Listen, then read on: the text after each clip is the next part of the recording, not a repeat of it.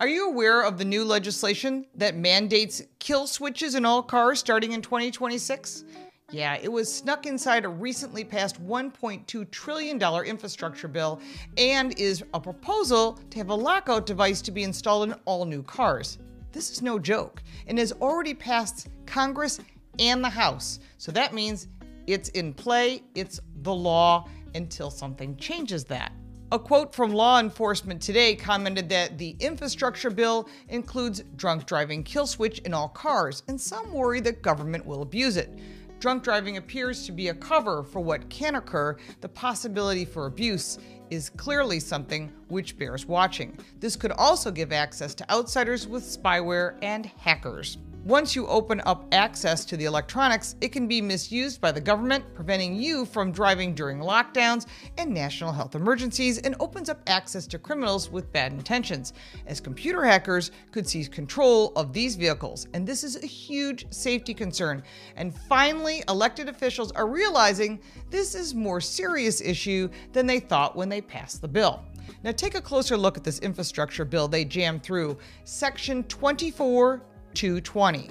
This mandates installation of equipment to listen to in-car noises and conversation, yes, monitor your eyes, and kill switches to automatically turn off your car.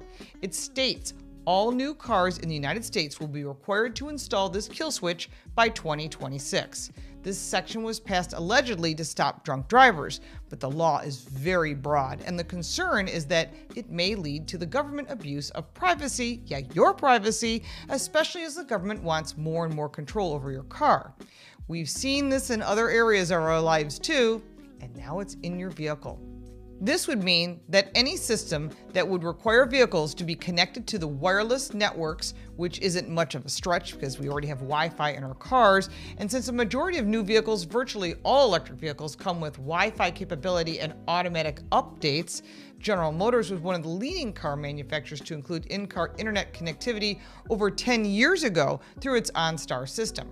Last November, former U.S. Representative Bob Barr of Georgia warned that such devices are a privacy disaster in the making, while further warning the law is disturbingly short on details. Law Enforcement Today published a piece on kill switches last year, which included this quote: "What we do know is that the safety device must passively monitor the performance of a driver of a motor vehicle to accurately identify whether that driver may be impaired.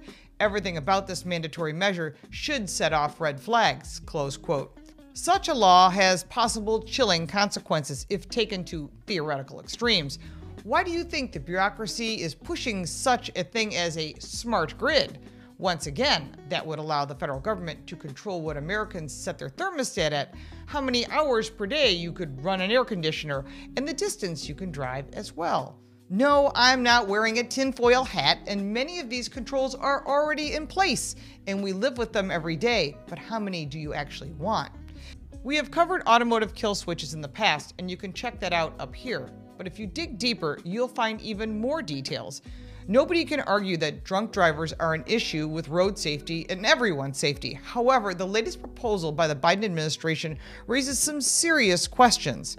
From a police perspective, having the ability to shut down another driver's car, either operated by a drunk driver or a stolen car, could prove to be advantageous for everyone's safety. The elimination of dangerous police pursuits is a goal that all police officers would embrace in order to reduce the danger to the public as well as to officers themselves. One problem identified is the fact that the proposed kill switches is an open system, or at least one with a back door, meaning that authorized or unauthorized third parties can remotely access the system for data at any time, like insurance companies, or the government, or the car manufacturers. And that, of course, begs the question, who exactly will have access to your car's kill switch? Hackers, police department, Department of Justice, the IRS? Lawyers wonder if a warrant would be required in order to activate your car's system and shut it down. In all vehicles built after 2026, drivers will no longer have the sole choice as to whether or not a car may be driven, and instead that decision will be, at least in part, put into the hands of the algorithm over which the car's owner or driver have neither knowledge nor control. While such technology clearly presents some advantages, as mentioned, parking drunk drivers and eliminating police pursuits, there are plenty of scenarios you can imagine a safety perspective for you and your teenage drivers or your elderly drivers and friends that could make you very concerned.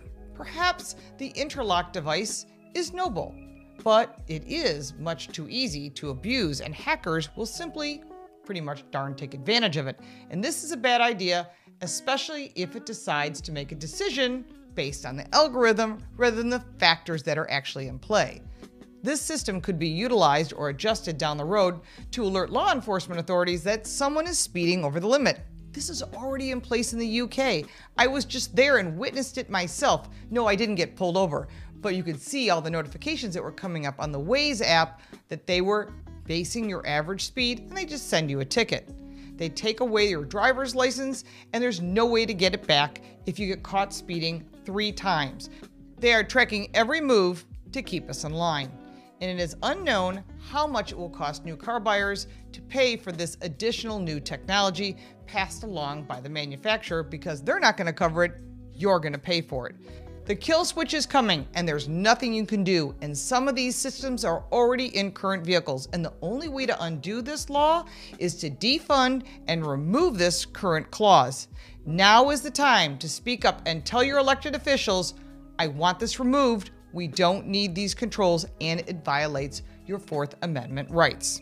I'm sure you've got some comments. I'd love to hear them. But if you like this video, give it a like and subscribe for more videos like this one. If you have any comments or questions, I'll be more than happy to get involved in this conversation. If you'd like to support my channel, you can buy me a cup of coffee. The link for that is in the description, plus all the links for our website, social media, the book, and the podcast. I'm Lauren Fix. Thank you so much for watching.